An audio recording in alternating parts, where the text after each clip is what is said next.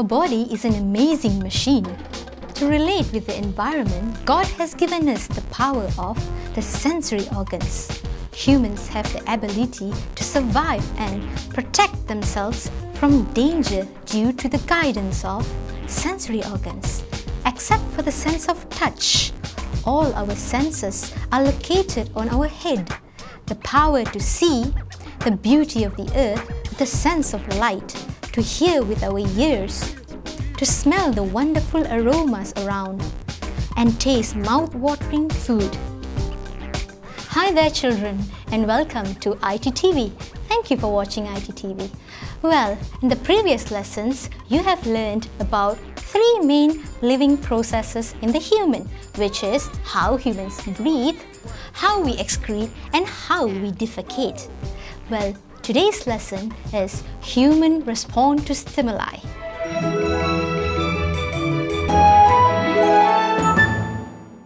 Children, humans respond to external stimuli to protect them from danger and for survival. Stimuli, that's a new word for you. Well, what does a stimuli or a stimulus mean? Let's have a look at the graphic.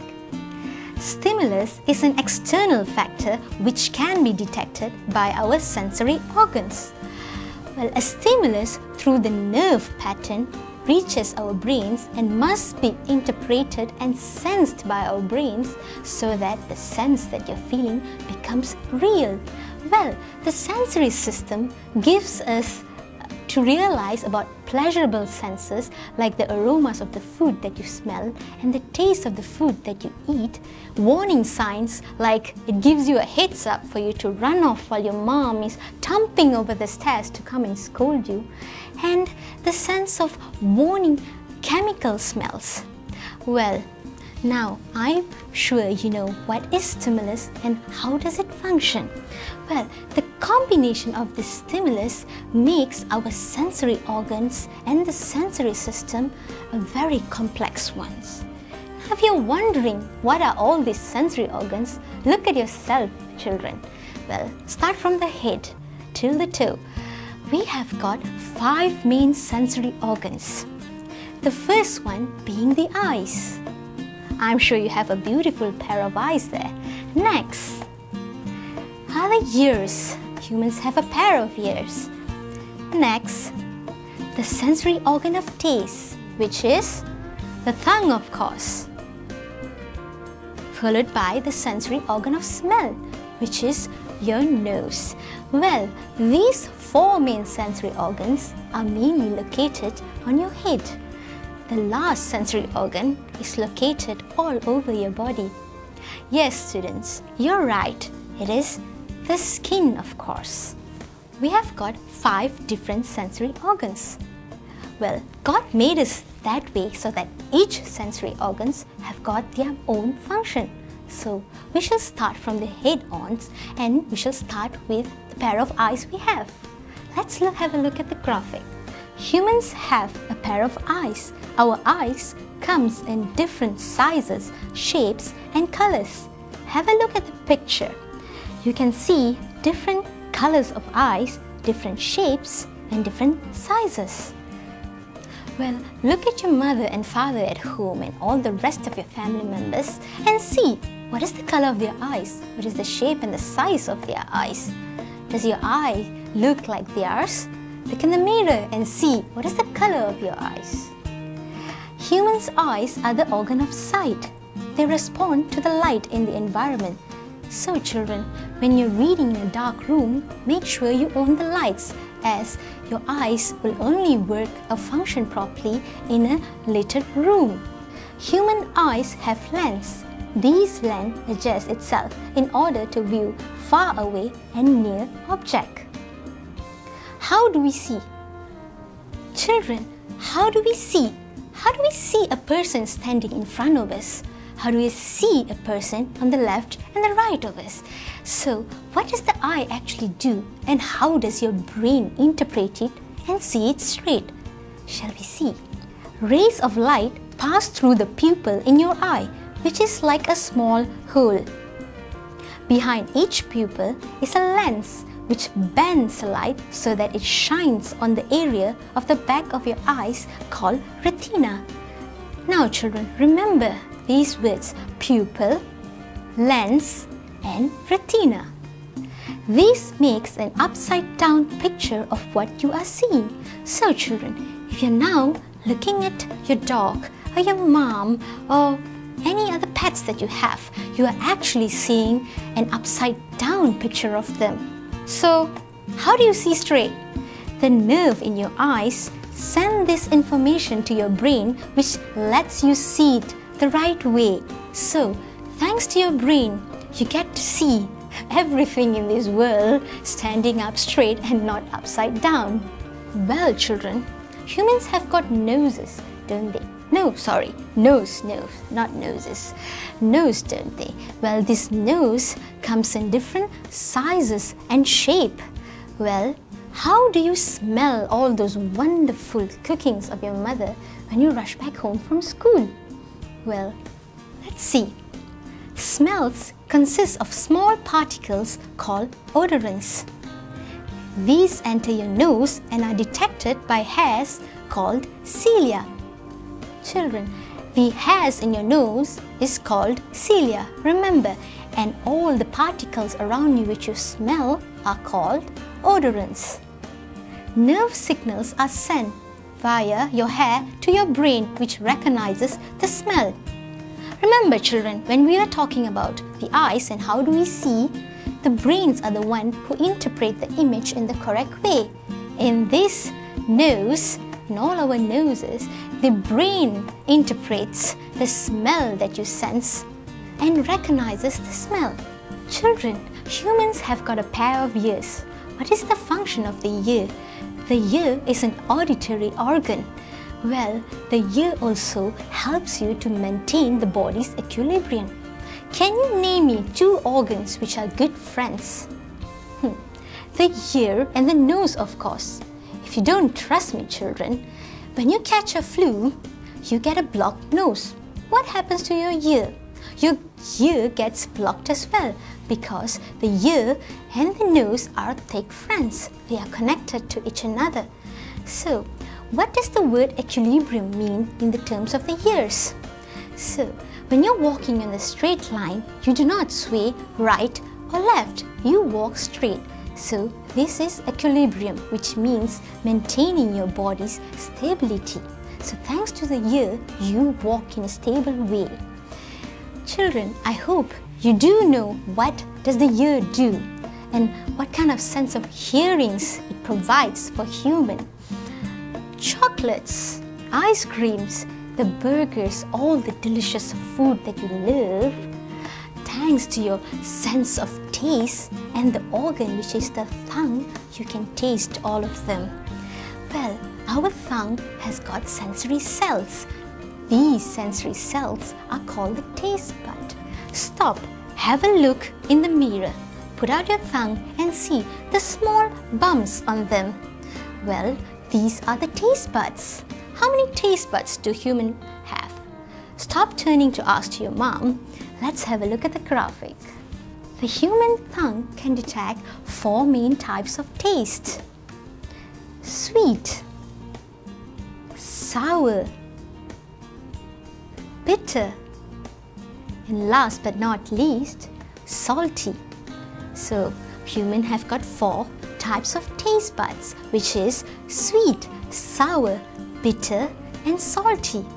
Now, as a baby and when we are growing, your first few words would have been mama, papa, dada, or something like that.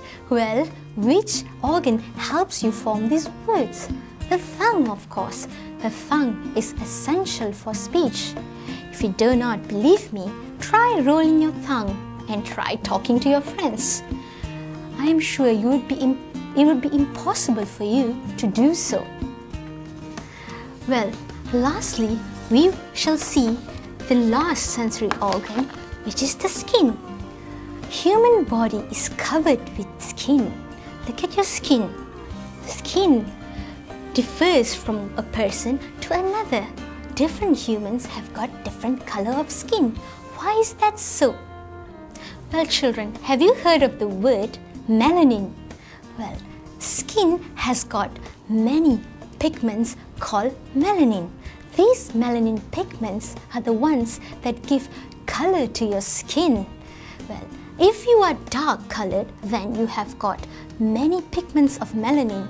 If you are fair, then you have lesser pigments of melanin. What is the function of the skin for the humans?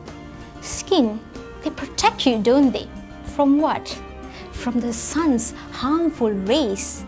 It keeps all your body fluids in and dangerous infections out.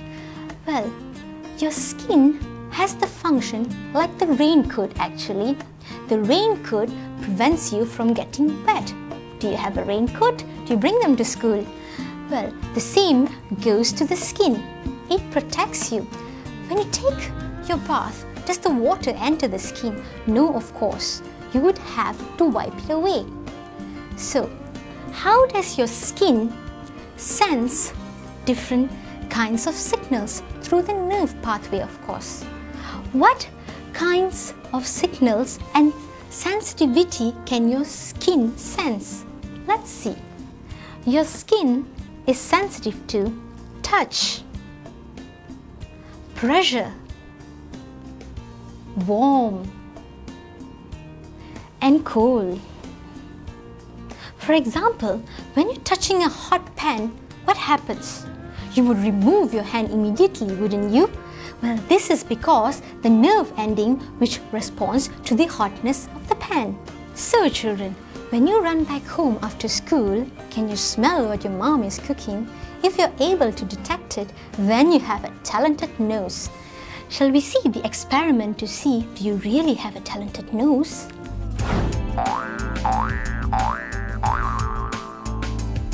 The goal of the experiment would be to find out how humans respond to different kinds of smell.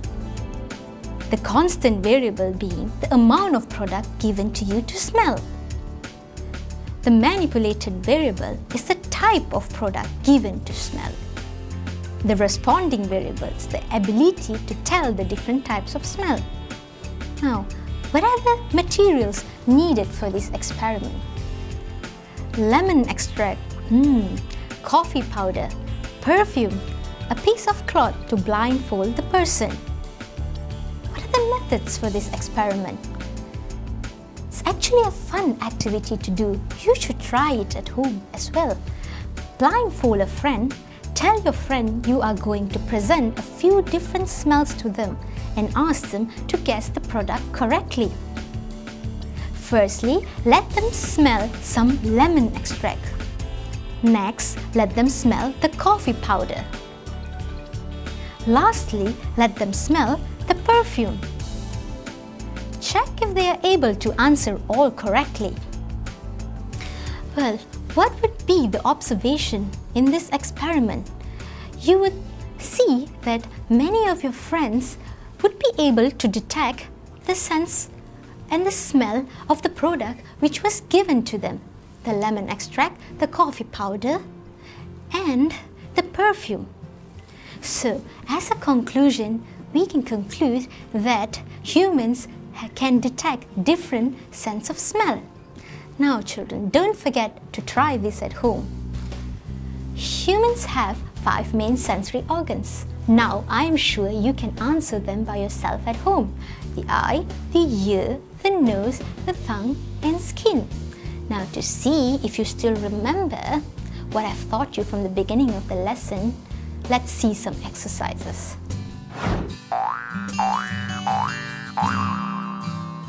Question 1. Mr. Sam touches a hot pan and spontaneously withdraws his hand from it. Which of the sensory organ below allows him to carry out this act? Children, we just saw a graphic regarding holding the hot pan. Do you still remember what is the correct answer? A. Eyes, B. Skin, C. Ears, and D. Nose.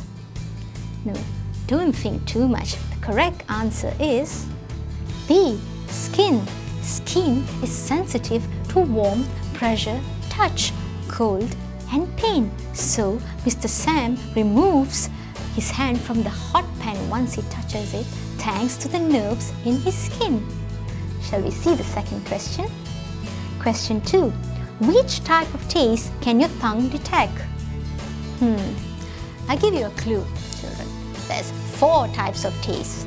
The correct answer is sweet, sour, bitter and salty. Now, whatever food you eat is a mixture of all this kind of taste. Question 3. The organ in the picture has the sense of... Now, before we continue, what organ is this? Have a look in the mirror and see. It's the nose, of course, which comes in different sizes and shape. What size is your nose? Well, A. Smell. B. Sight. C. Hearing. And D. Touch. The correct answer is smell. The nose have got the sense of smell. Let's look at the last question. Other than hearing, what is another function of the ear? A. See an object. B. To form words. C. To smell. D. To maintain the equilibrium of the body. The word equilibrium means stability. Do you remember? To see an object, you see with your eyes, don't you? To smell, you smell with your nose. What's the correct answer, children? To maintain the equilibrium of the body, of course. Well, there are a few words from the beginning of the lesson till now which was quite difficult to understand. Well, let's see what they mean. Let's see the vocabulary of the day.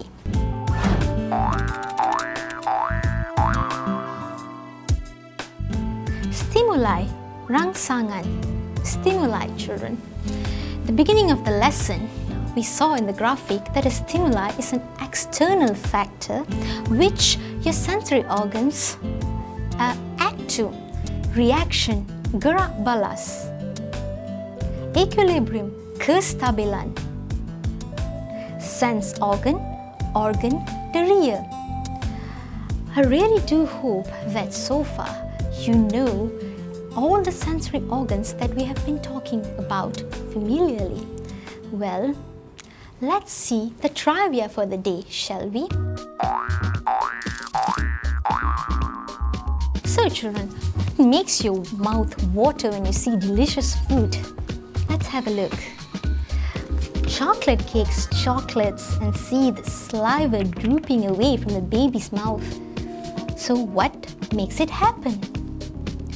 Saliva is the fluid made by glands in your mouth. It mixes with the food and together with your feet mashes the food up and makes it easy to swallow.